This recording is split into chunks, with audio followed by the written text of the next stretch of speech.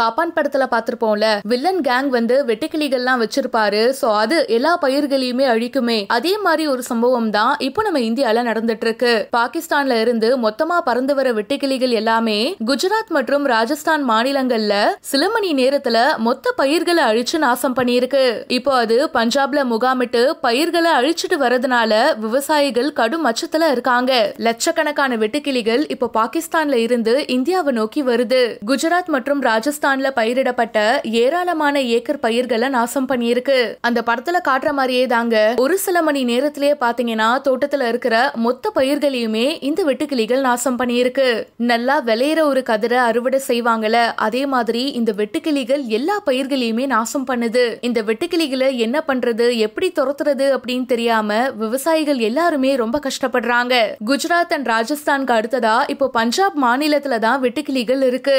பஞ்சாபோட பாஷல்கா, முக்சார், படிண்டா இந்த மாவட்டங்கள்ல பல இடங்கள்ல பயிர்களை வெட்டுக்கிளிகள் அழிச்சிட்டு வருது. இந்த மாதிரி மொத்தமா படையெடுத்துட்டு வர வெட்டுக்கிளிகள் கிட்ட இருந்து தங்களோட பயிர்களை காப்பாத்தணும் அப்படின்னு சொல்லிட்டு அரசு உரிய வழிமுறைகளையும் தெரிவிக்கணும் அப்படின்னு விவசாயிகள் கோரிக்கை வச்சிருக்காங்க.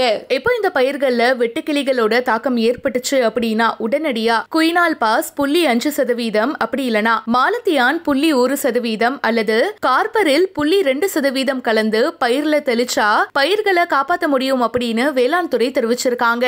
அதே மாதிரி நாற்றங்கால்களை வலை போட்டு வச்சா கூட பாதுகாக்க முடியும் அப்படின்னு வேளாண் துறை தெரிவிச்சிருக்கு. இன்னைக்கு ரஜினி சாரும் நித்யானந்தாவும் நான் ஒன்னாதான் பாக்குறேன். எப்படி வந்து நாட்டுல ஒரு பிரச்சனை வரும்போது நித்யானந்தாவை கொண்டு வந்து நிப்பாட்டிடுவாங்க. கைலாசம் என்ற ஒரு தீவுக்கு புறப்பட்டு விட்டார், நம்ம உடனே வேலையில்லா திண்டாட்டத்தை பத்தி மறந்துடுவோம். அதே மாதிரி ரஜினி சாரும் நாட்டுல நடக்கிற பிரச்சனைகளுக்கு மக்களை திசை திருப்புறதுக்கு ஒரு கருவியா இன்னைக்கு அவரை எல்லாரும் பயன்படுத்திட்டு இருக்காங்க.